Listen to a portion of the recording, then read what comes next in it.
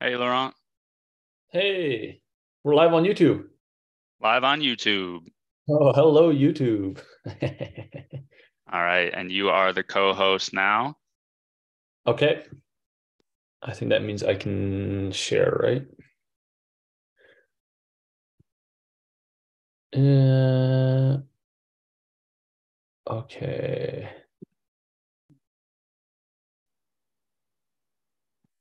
You got me?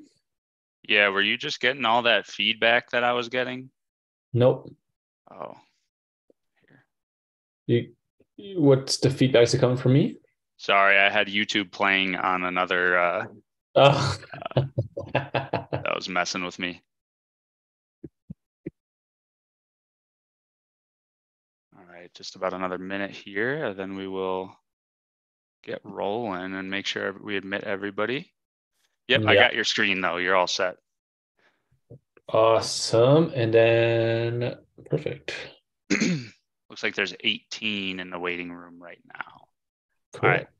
I'm gonna go ahead and admit them. I'm gonna turn my camera on. Oh, shoot. I didn't realize mine was off.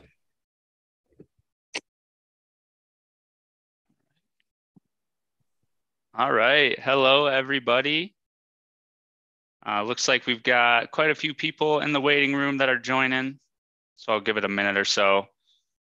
Um, got 3 more coming in. As always, if you guys want to turn your camera on, feel free to. You don't have to, of course. I will ask, if it's all right with everybody, if you could just mute your microphone, just so we don't have any feedback. And then when we get to the question and answer section, I might ask you to kind of unmute yourself so we can have some more collaborative chats. Um, a few continuing to join here for the sake of time. Everybody's busy, everybody's time's valuable. Figure we could just hop right in now that we're a minute in. Just an FYI to everybody, if you are coming in a little bit late, we do record all these. We'll have all these sent to you if you registered for the webinar. And then we'll also have these on the website. While I'm kind of going through these first few slides that everybody's probably used to by now, feel free to say hello in the chat box. Say your name, title, whether you're an engineer, architect, building designer, permit reviewer, all that fun stuff, and where you're joining us from. And then today, we are going to be talking through designing trusses in ClearCalcs. So thanks for posting that in there, Laurent. So we're going to be looking at efficient wood and steel structures. And then we could pop over to that next one, Laurent. All right. The fun about clearcalcs.com slide that probably most of you guys have heard every single week when we do these webinars. But ClearCalcs, if you're unfamiliar, is a cloud-based structural calculation software combining FEA analysis, powerful FEA analysis, and easy-to-use design tools. Wood, engineered lumber, steel, cold form steel, concrete. Looking to be more accurate, eliminating wasted time with load linking, swap material, member selector, all that fun stuff. And then available everywhere. For anybody that was in last week's webinar, I was in Charlotte. I was actually on ClearCalcs on the plane on my way to Charlotte. So you can really access it anywhere you got access to internet. And then meeting the presenters. Most of you know me and Laurent. You've probably spoken with us, whether it be through email or through one of these sessions. I'm our director of customer success. So hopefully here to make sure you're successful in ClearCalcs and answer all your questions. Laurent is our North American engineering content lead, professional engineer, and he's leading all of our work in creating new engineering calculators, which we'll touch on all the new calculators that he and the team have recently put out at the end of today's webinar.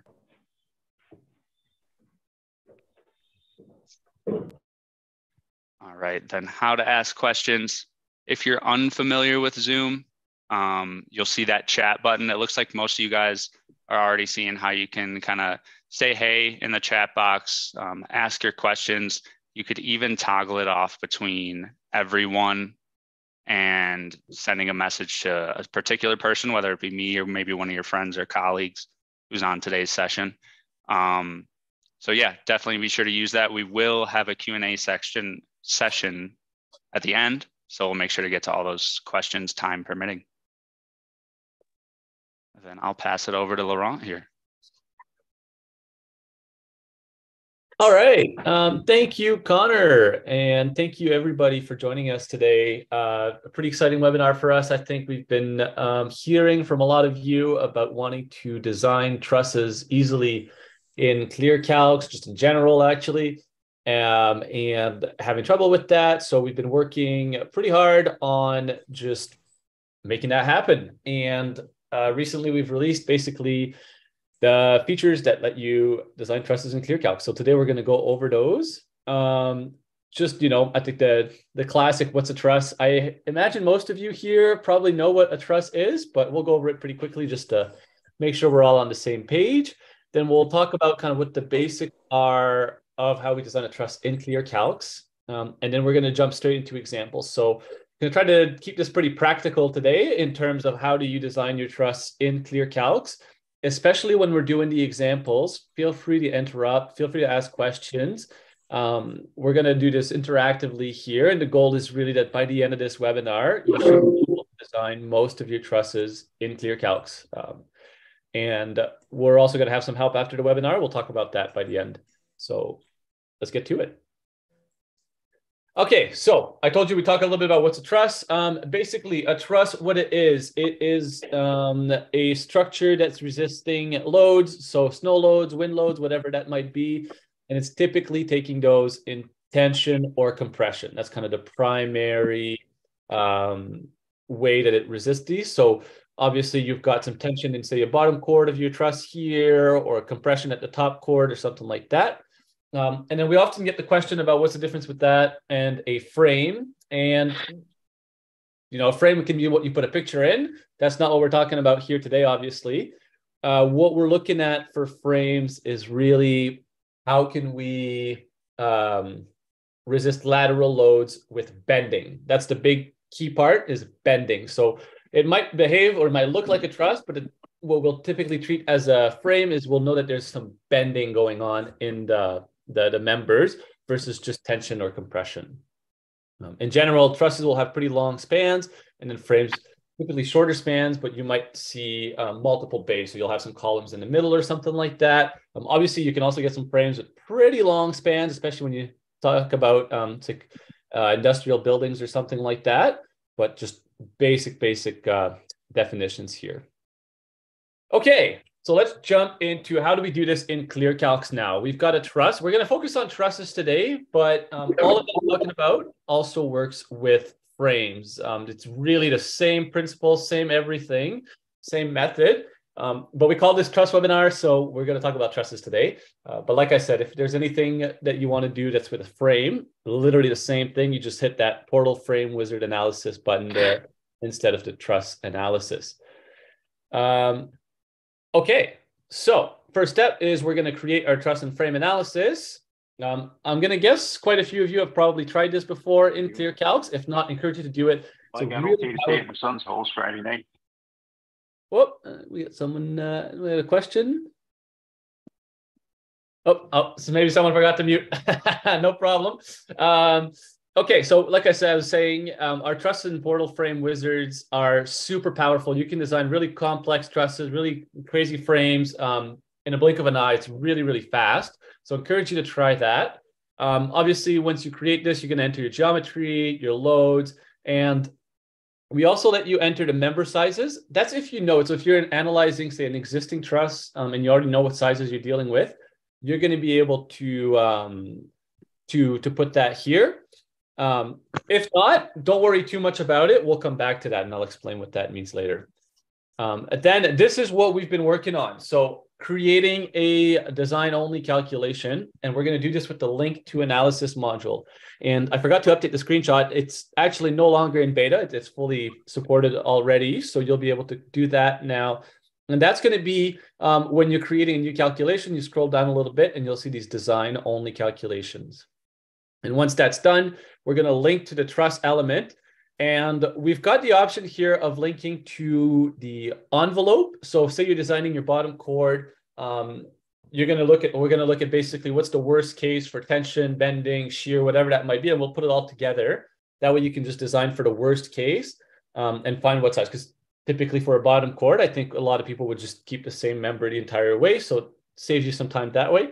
But you can also design by individual member if you're looking to, say, sharpen the pencil and save a bit of weight somewhere. And we'll go over what that looks like as part of the examples. And then once that's done, there's a couple things you can adjust specific to your members. So for instance, the duration factor, bracing condition. Obviously, some components might be fully braced, some components might not be braced. And then once that's done, you've got your loads. Everything's going to be already in the calculator. The only thing left to do is to pick what size member you need. And so, for instance, here I've got a 6x18 Sutter yellow pine, but you can see here in the member selector. I hope most of you have tried with our member selector at this point, but if you're new to ClearCalcs, that's probably one of our coolest features, where we'll show you every single kind of standard size, whether that's for steel, that's for cold form steel, whether that's for wood. And then you can see, is it passing in compression, tension, moment, interaction, and what's governing. So you can see what that looks like there. And that's basically it. At that point, we've designed our truss members. So we can do that for the webs, we can do that for the cords, and we're done. So two things to keep in mind here. When we're doing the linking, this works in a one-way direction. So when you're linking, say you've got your truss analysis, and if I go back, we talked about you can specify what you've got. As you design your truss, you might change your section size.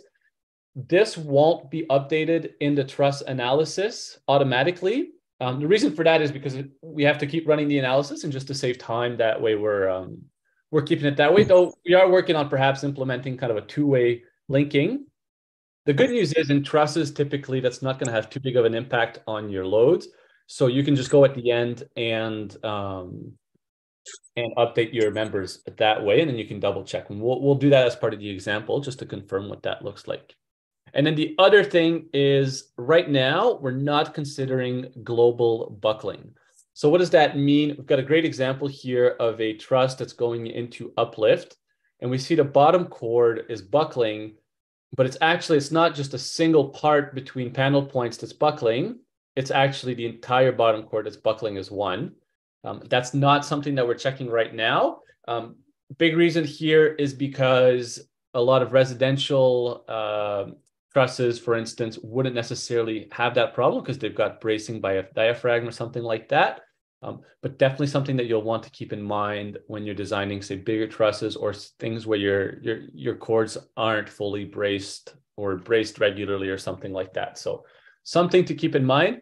We do check buckling, but we'll check with the member length between panel points, basically. All right. So that was the quick and easy how to design a truss in ClearCalcs. Now let's go and actually do it. So for the first one, we're going to design a gazebo truss. So I put a picture of one here. Could be anywhere, could be anything, but this is just to get us going. So what we're going to do, we're going to design the cords. We're going to design for the top chord, bottom chord, and the webs. And we've got a snow load, and we've got a uplift load as well. So I'm going to jump now into ClearCalcs, and if you'll just give me 1 second.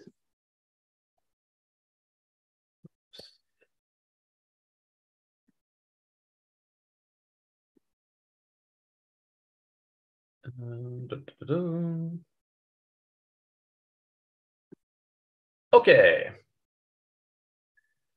Here we go. Let me know if you can't see my screen, but I think you should be able to see it now. So I'm going to come here and create a new calculation. And we're going to scroll down, and we're going to select our truss analysis wizard. So I'm going to click on this.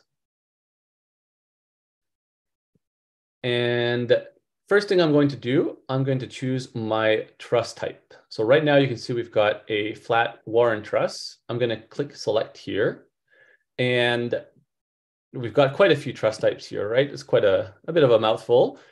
If we click on this little I button here, you'll see we've got different pictures of the different truss types. So you'll be able to see.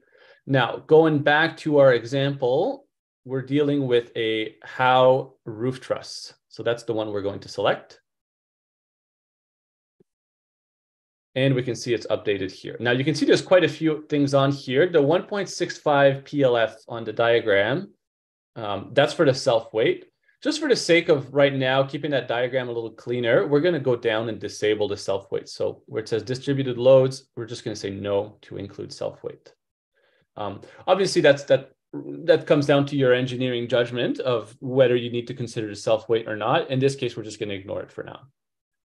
Okay, so when we were talking about our example, we had a 50-foot span and then 2-foot eaves. So I'm going to go total truss width, 50 feet, and eave plan length, 2 feet. And we also had a 4 and 12 roof pitch. So I could do the math myself, or we can use ClearCalcs' calculator. So I know that obviously I've got 2 sides to this roof. So 4 and 12, I can do the width of the roof, which is W, divided by 2. So we get one side times 4 divided by 12. And that gives me the width of half the roof times the pitch. And that tells me the total truss height at the top. So we can see it's 8 feet and 4 inches. So I've got my geometry set up now. Next, I've got my member selection. And you can see by default, we've got 2x6 Hemfer number 2. You can also click here. By the way, if you're going back into this and you're looking to design a truss, we've also got a video here you can watch just to catch up on this. So for now, we're going to actually leave these members like this for now because we haven't actually designed them. So we're just going to not touch them. The last part is our distributed loads. So 2 things to keep in mind here. When we're thinking about our top chord, we let you enter loads vertically or perpendicular. And the reason we do that is for most things such as dead loads or snow load, we would expect these to be parallel to gravity. And so we would enter as vertical loads. However, if we're talking about, say, wind uplift, which acts perpendicular to the roof, then we would have it acting perpendicular this way. Just a little thing, but it does help to keep that in mind. And then separately, we can also add different loads for the eaves if we want to. In this case, we're not gonna do that. So if I go back to our example, first things we wanted to look at was a 60 pounds per square foot snow load. So snow load vertical parallel with gravity. So I've got a 60 pounds per square foot. And in the example, we had given a 12-foot tributary width for the truss. So I'm going to type times 12 feet. And I've got then 720 pounds per linear foot. And I'm just going to remove the load perpendicular for now. And I'm also going to remove the load on the bottom chord. So if I come back up now and I look at my truss, I can see I've got that 720 PLF load applied over the eaves and over the top chord as well. And I can look at the results of the analysis. I can look at the bending moment in the chords. I can look at the shear. And if I hover, it'll tell me the exact values. Axial loads especially. So I can see 45,200 pounds tension. And then in compression, we've got as well some pretty high values. And I can also look at displacement. So I can see that at the midspan right now, I'm at about 7.6 inches displacement.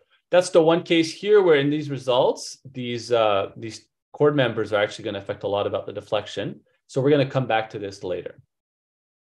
So now we need to figure out what size section we need to add, right? So I'm going to create a new calculation now. And I'm going to scroll down again until I hit the design only. And we're going to design a wood member using the ASD method. And here we're going to click link to analysis module. So it's going to create a member now. And I'm just going to rename this now to top chord. We're going to start with that. And now you can see it looks a little scary. We've got the error messages. So I'm going to click here and you'll see we've got that big It's not so big actually, but the red link icon. So this is what I'm going to click.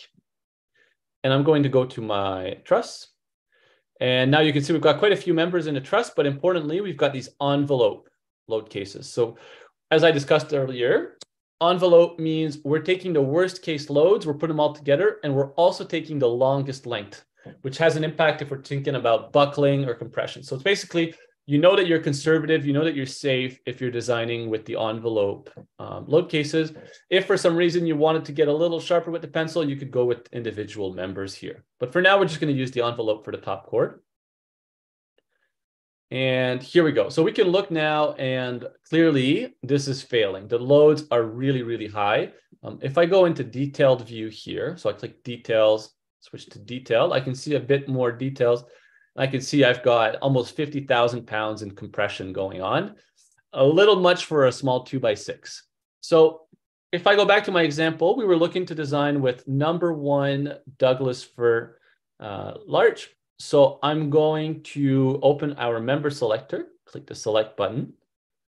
And this is going to open the member selector. A lot of things that are failing right now. That's because we're looking at 2x3s. Obviously not going to work. So I can filter now by species, and I can select Douglas fir larch. And we said #1 grade, so we'll filter that, #1 grade. And now we can see all the dimensional lumber is probably not passing. But as we get into the heavier timbers, now we're talking. Now we're getting some stuff that's passing, right? So if I look, for instance, if I wanted a 8x8, not passing, 8x10, we're still at 291%. That's a little high, so we're going to keep going until we see 8x16 passes for everything, including the combined bending and compression interaction, which is our killer here. We can also look if we want to say a 10x10, oh, doesn't pass, 10x12 neither, but 10x14 passes. So in this case, we're just going to stick to a 8x16. So I'm going to pick that. And here we go. I know that it passes now. I can see I'm at 87% utilization. Life is good. You will see that there's a little warning that showed up, however. It says the member selected does not match the member selected in the analysis calculator. If you remember, we can see here, we've got a 2x6 right now in our truss analysis. So that's where I was saying we're going to want to go back now and make this match. So we can go to the top chord, but what we'll do is actually we're going to do every single component first, and then we can go back to our truss. Up to you how you want to do that. So I'm going to go now and create a new calculation. Wood member design only, link to analysis module. And this one, we'll call it bottom chord. And clicking the link button here. Truss, again, I'm going to do the envelope for the bottom chord. And you can see it pulled into 2x6. If I go into detailed mode again, just to see the loads, we can see in this case, tension is where it's at. For the bottom chord, 45,000 pounds. Again, that's quite a bit for a small 2x6. So we're going to look to redesign that. And so I'm going to click the select button here. Species, Douglas fir, grade #1. And we're going to scroll down. Now, we picked a 8x16 in the previous calculation for the top chord. So if you want to keep with the 8-inch width for our members, we can tell that 8x8 doesn't quite pass when we look at the interaction between tension and bending, but an 8x10 does pass. Now, one thing when we're dealing with, especially with tension members, if we've got holes in the member, that's something that we'll want to consider. So actually, in this case, we might have, say, 3/4 inch bolts going through. So we could just type in 3/4 inches or 3/4 inch hole. And that does reduce the tension capacity a little bit because we've got a hole in the section. But we can see in this case, we're still passing. So life's good. And finally, we're just going to quickly design the webs as well. We come here, wood member design only, link to analysis module. And again, I'm going to hit the link button, T1, and again, envelope for the webs. And if we look here, again, the 2x6 doesn't pass. So I'm just going to do the same thing again quickly. Douglas fir larch, number 1. Scrolling down, if we want to keep again by an 8-inch width, I'm going to guess, yeah, the 8x8 is perfectly fine. So we're going to select the 8x8 Douglas fir. And that's it. We've now got our top chord, our bottom chord, and our webs designed. That was it. So if I go now, the last thing we wanted to do is we've got these warnings here about the not matching, right, with our truss analysis.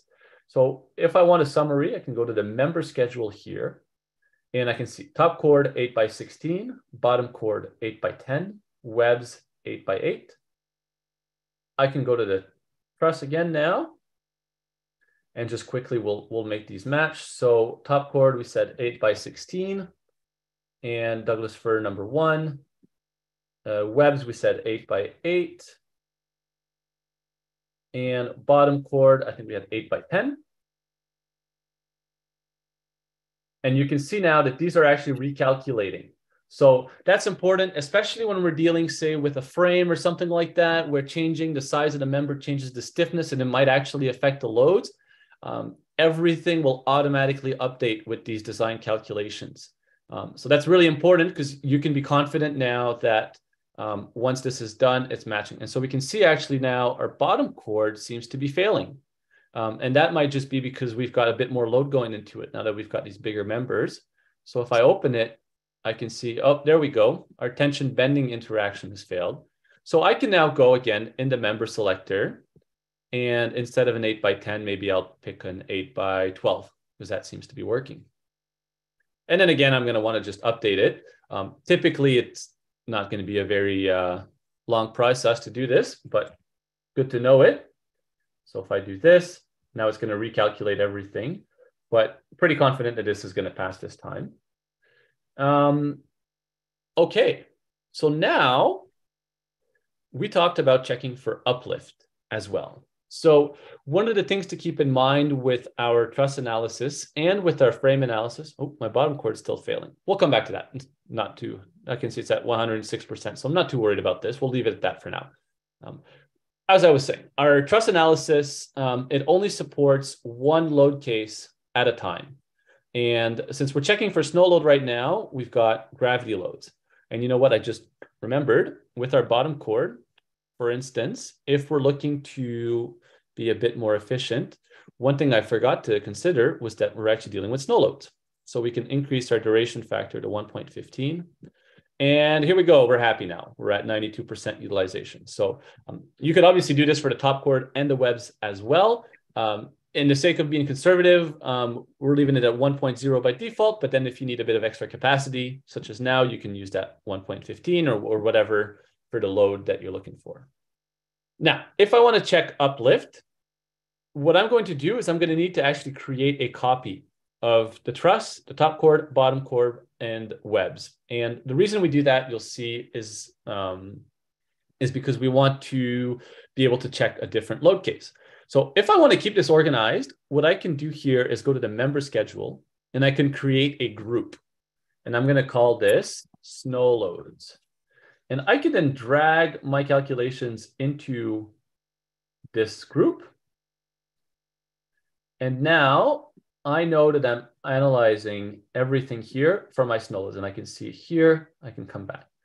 Now I can create a new group, and we'll call this one uplift loads.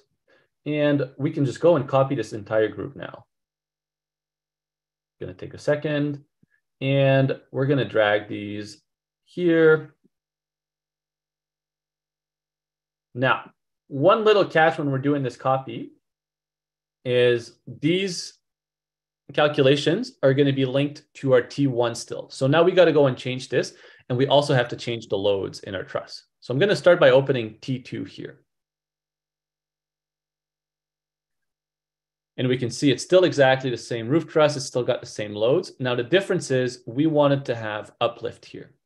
So I'm going to scroll down, and where I've got my 60 PSF times 12 feet, I'm going to set that to 0 now.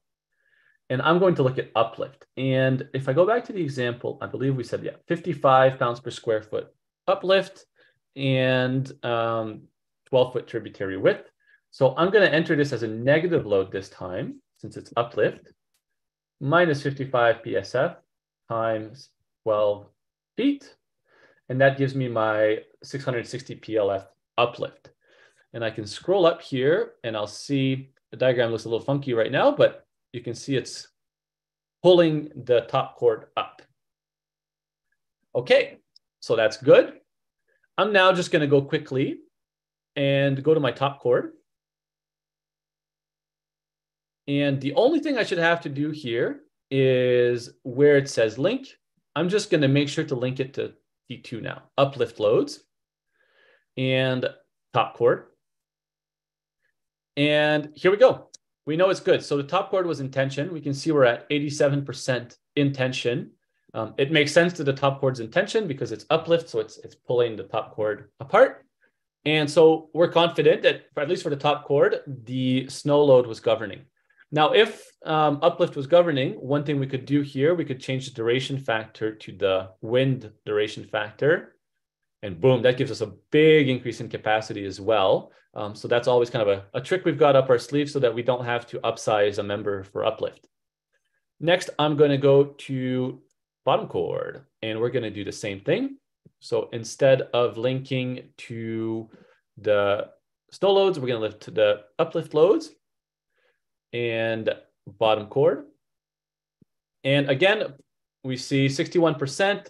Life is good. It's still passing. Everything is fine. We had it at snow load. We could change it again to wind loads, and we can see it improves our allowable compression. And finally, we're going to do the same thing with the webs. And I'm going to go link, uplift loads, webs. And again, everything passes. So in this case, this was entirely governed by the snow load. And so with that, what we've done, if I go back to my truss, we've now checked that the truss under uplift loads is fine and under snow loads is fine. If I go to my member schedule now, you'll see snow loads, analysis calculator. Now we've got top cord, bottom cord, webs, 81, 92, 36, uplift loads, 54, 48, 21. And we know that these members are matching so that it's the same truss that we're designing. And so that's about it. We've designed our gazebo truss now for snow loads and uplift loads. So before we jump into the second example, maybe now's a good time. If anybody's got any questions, I'd be happy to perhaps try to help answer them. Yeah, definitely. Thanks for running through that, Laurent. I've had a few questions come through from people that have kind of just been saving because I think it would be best to ask at the end here. The first question, or the first two, have to do with the load input. And so Ahmad asked, what about if we have a horizontal wind load? And then Sam asked if it's possible to isolate the overhangs of the truss eave to account for increased loads. So I was thinking maybe you can go into that truss calculator and show them the different ways you could input loads, maybe element by element or node by node at the bottom. Absolutely. So on the first question about lateral wind loads, what I'll do now is I'll just make a copy of this just so that we're not messing with the original one. But actually, I'll start with the second question because I think that's a little easier to answer for now. If we wanted to just increase the uplift load on the eaves, if you scroll down, we've actually got a specific load input for our eave loads. And by default, you'll see it's actually set to be equal to this one. So we entered 6660 or 660, and it matched it, but nothing. If we say wanted to have twice, whatever that is, I could just do times 2 and then minus 1320. And if I go look at my diagram, sorry, it's a little scrunched up right now, but you can see it's the 1320 on the eaves and then 660 on the rest. So I hope that answers the question. That's very specific as well for the eaves, but I hope that clears that up. Now, as for lateral wind loads, by default right now, we're only considering gravity or perpendicular to the cords. However, there is ways that we can get around this. So if I wanted to say not have anything here, I could just set this to 0. Now I've got 0 loads on my truss right now, so it doesn't like me. But what I can do is I can go on the advanced loads. And what you'll see here is we've got the different elements and different nodes. So if I wanted to enter, say, a distributed load, a wind load, I could enter, say, element number 1. Say I've got 100 pounds per linear foot. And then I've got my orientation. Right now is 90 degrees. And let's just go see. What does that look like? We've got it's a downwards 100 pounds per linear foot load. If I wanted to say have it horizontal, I could just set this to 0. And all of a sudden, it doesn't look too pretty on the diagram, unfortunately, but we've got that lateral 100 pounds per linear foot. And I could then go do this for, say, element number 5, because that one's also there. And I just type the 100 and type 0. And scrolling up, I could see I've got my 100 and my 100. And then if I look at, say, my displacement, you can see the truss is getting pushed sideways. Same with the bending moment, or the axial loads are going to adapt for those loads. So I hope that answers the question. If this is something that you're checking often on your trusses, we're always looking to be improving these. So that's definitely something that we might be able to make it a little easier to enter these loads. So post that in the chat if that's something that would be interesting to you. We're always looking for ways to improve. All right, thanks for answering both those, Laurent. 2 questions from John.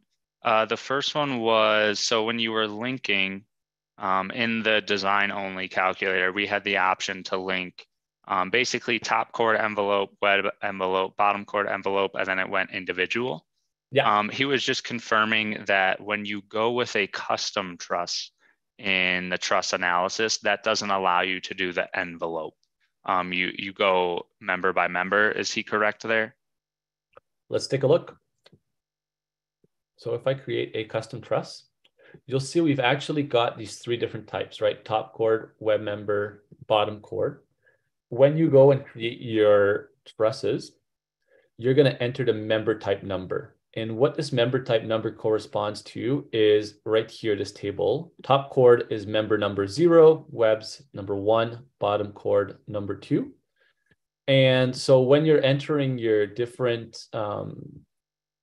things in your truss, if, say, you put in your top chord as member type number 2 or 1 or whichever number, what those envelope numbers are those envelope links are going to do is they're just going to look at what's the maximum for member type 0. That's the top chord. What's the maximum for member type 1? That's the webs. What's the maximum for member type 2?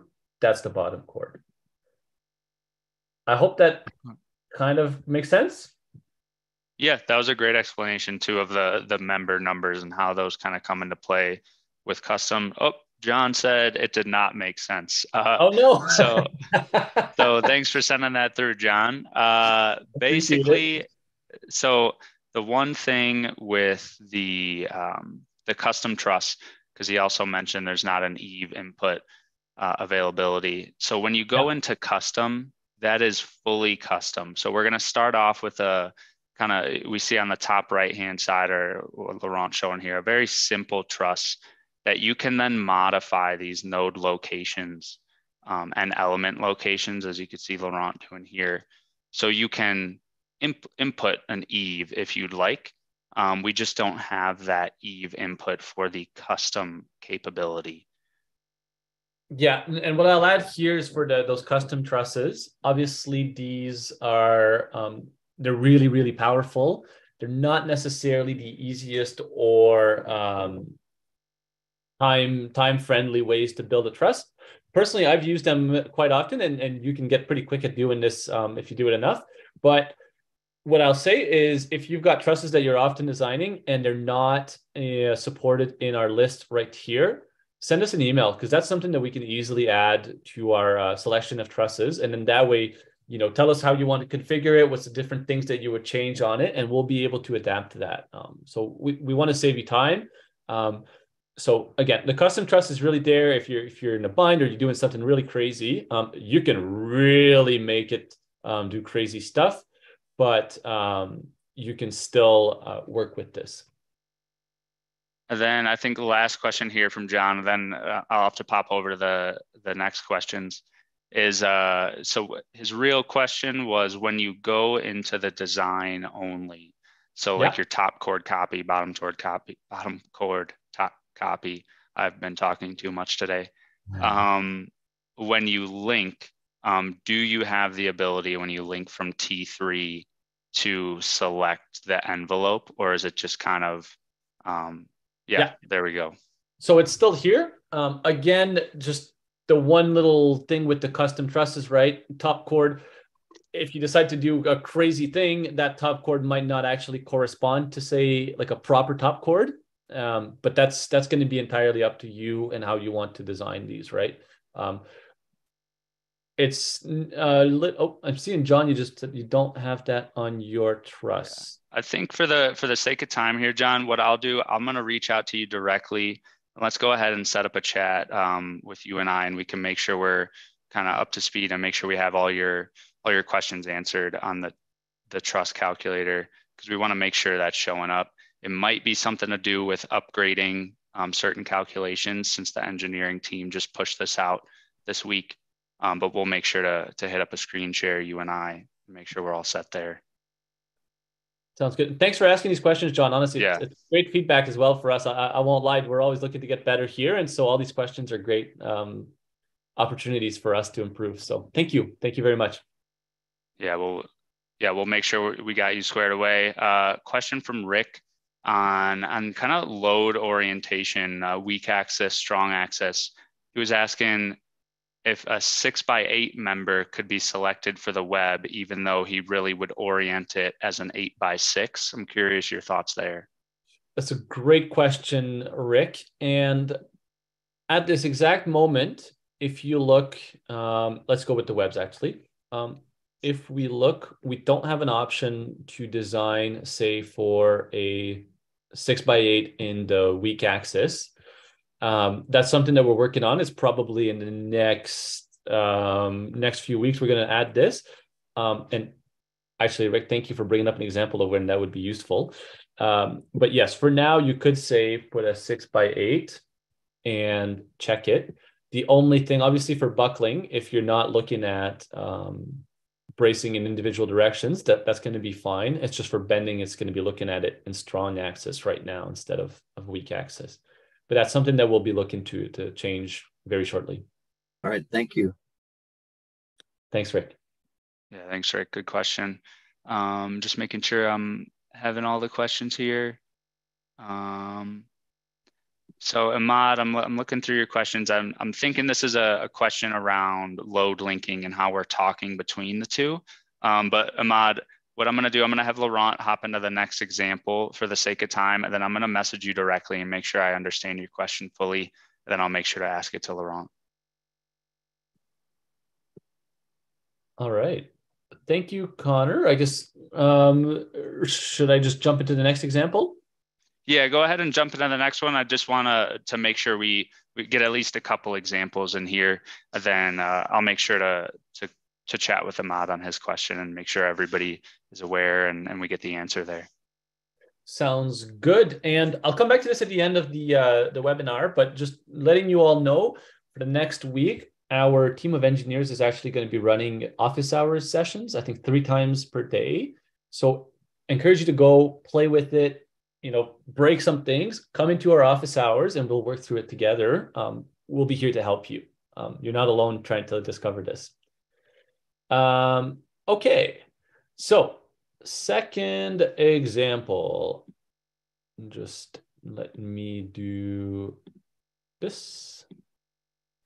Okay, so a second example, we're going to design a cantilever truss. And I came up with this example quickly. I don't know if anybody of you were ever on the AISC's steel bridge team, perhaps in university or something. That's something I did when I was a student. It's really cool. We designed our own bridges. We welded it, did all the machining ourselves, and really learned how to work with steel. It was really, really fun thing. And to get to see it actually get loaded and and all that fun stuff. So that's where the inspiration came from. We did a lot of Warren trusses, so that's what it looked like. And oftentimes they would have a cantilever span on those bridges. That's part of the rules for the competition. And then I added a picture there you can see of like a cool looking building that's got a cantilever span as well. But basically the aim here with this example is to kind of show you some of the more fancy stuff we can do with our truss analysis without jumping straight into a custom analysis. And as well, what we're going to look at, we're only going to look at the bottom chord in this case, but we're going to look at doing that with wood as well as doing it with steel, just so we can get an idea with both materials. So it should be a bit of a shorter example, but just to give you an idea here. So with that said, I'm going to jump right back into ClearCalcs.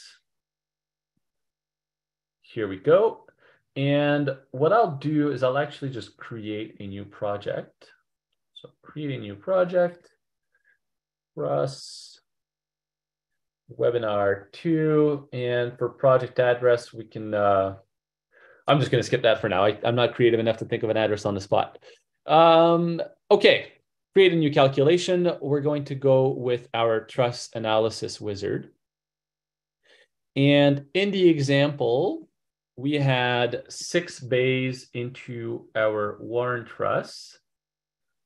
And actually, I believe we entered five. So 5 units. And our total length was 120 feet. So I'm going to enter this. And our total height was 12 feet. Okay, so you can see this. Again, just for the sake of not making this too much of a burden, I'm just going to hide the self-weight. And you can see now it looks a little bit clearer. So 2 things we had said. First of all, we had a cantilever, and then we had a point load at the tip of the cantilever, as well as a distributed load on the cantilever span only, like a unbalanced load case.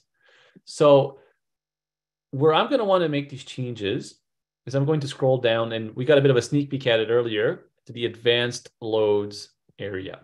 And here you can see it shows you every single node, every element, as well as the connectivity of those. We're not going to worry too much about the connectivity. That's really more if you're doing those fancy custom trusses. So if that's something that interests you, I'd be happy to do a separate webinar on that. But for now, we'll stick to this.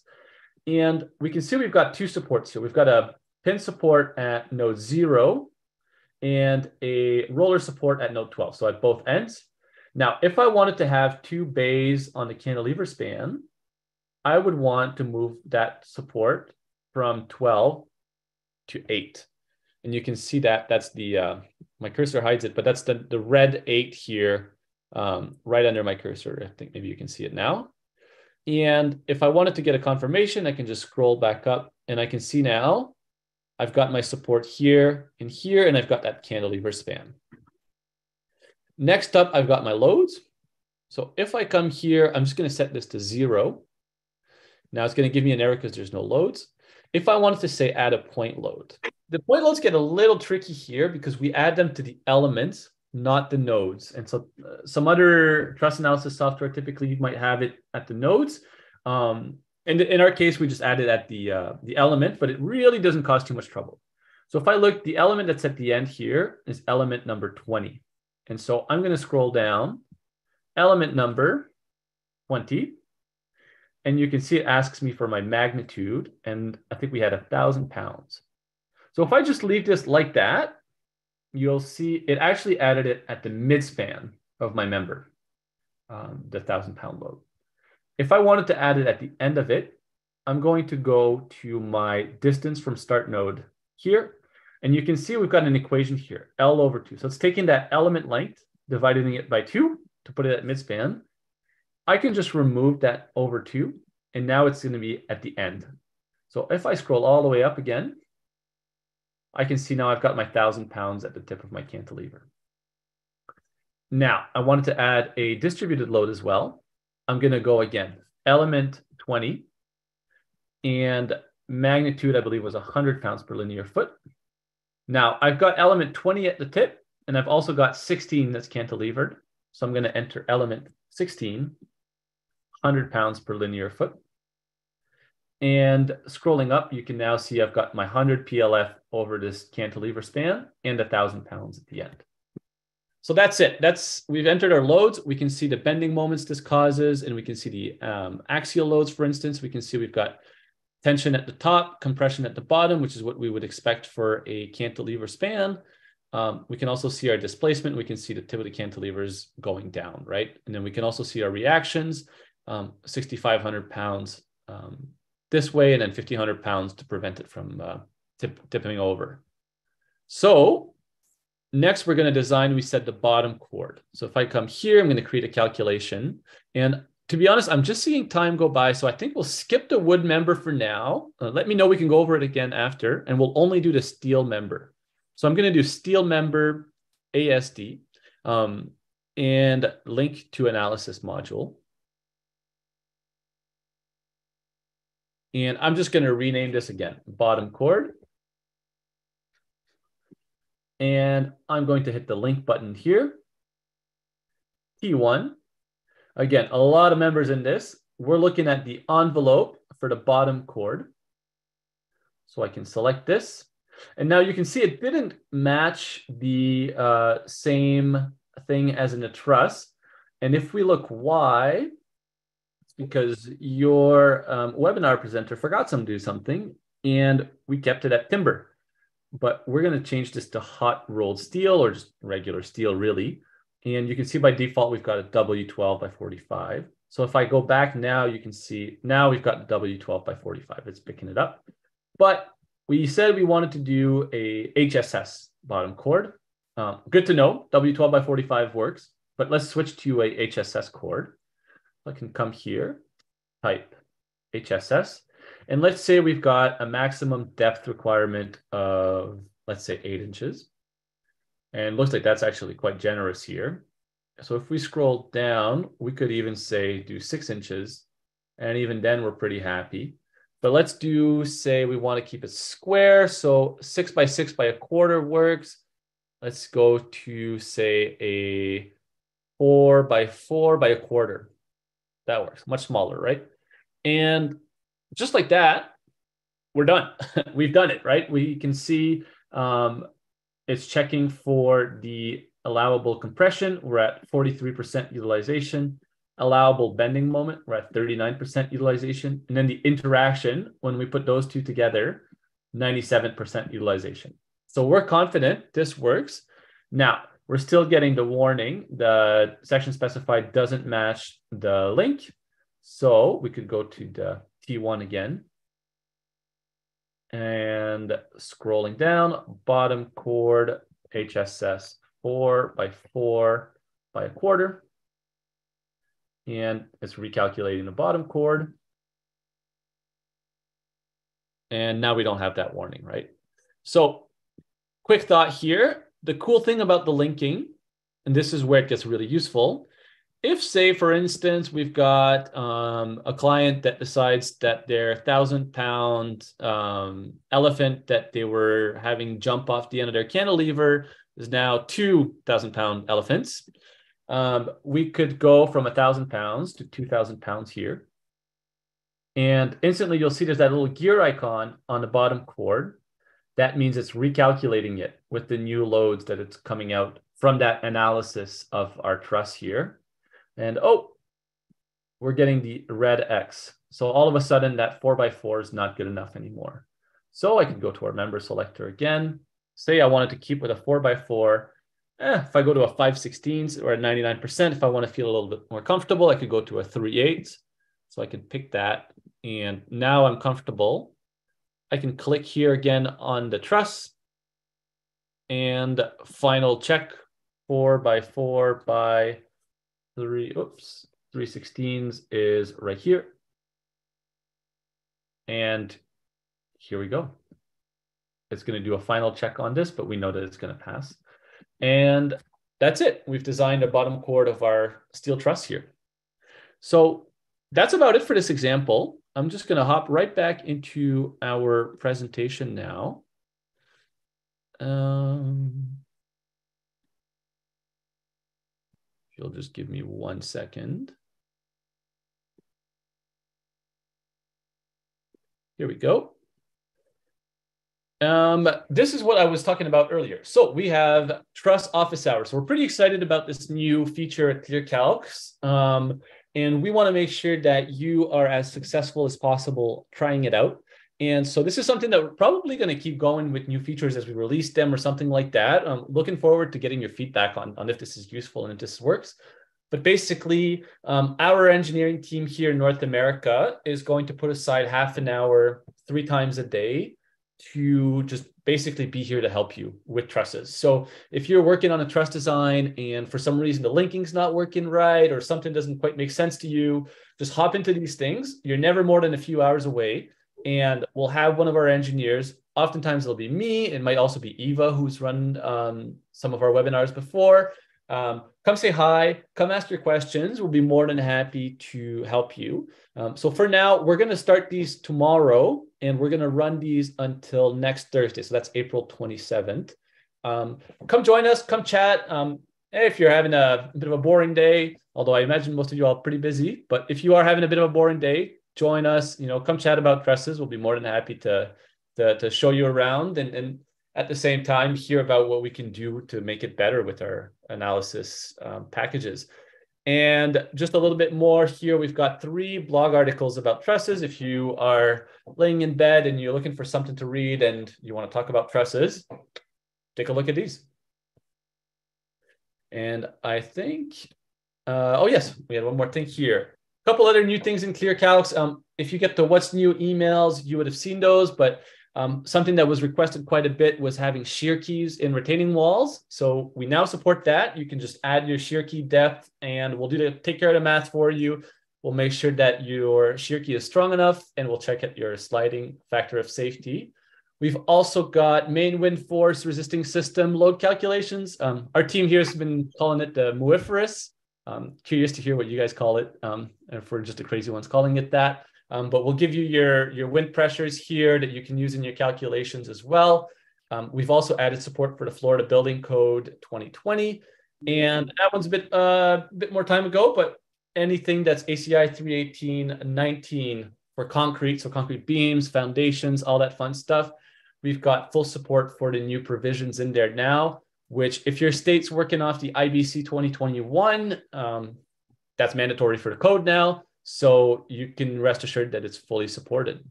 And I'll leave it to Connor just to finish us up here. Yeah, last one here, and I alluded to this in the chat earlier. We're currently running a special offer until I believe next week on the 27th, where you can either sign up for the first time and get pro for the price of basic or upgrade. Caleb, I saw during the webinar just now that you already upgraded to pro, so reach out to me and we'll get you squared away there. So definitely let me know if you guys have any questions here.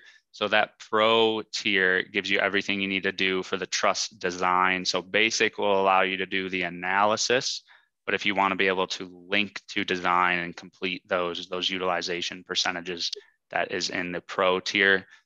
Everybody will get the link, whether you want to do monthly or yearly, in a follow-up email. And then again, I saw you already upgraded, Caleb, so reach out to me. We'll get you squared away. Caleb, I'll just shoot you a message. You could reach out to me directly. And then I guess the main question now, and these are the types of questions I love. We start putting out the content and it's all right, what's next? And that's what we're here for. Basically, the big question now is connections. So when are we going to be able to do those connections, the bolting, the gusset plates, stuff like that? Just curious your thoughts on that one, Laurent. Absolutely. Hey, thanks for bringing that up. Connections is definitely on our radar. I think I saw in the chat, just going through it really quickly, quite a few people brought that up. If you don't mind, I would love to reach out individually to you all and hear a bit more about what that looks like for you when you're typically using these.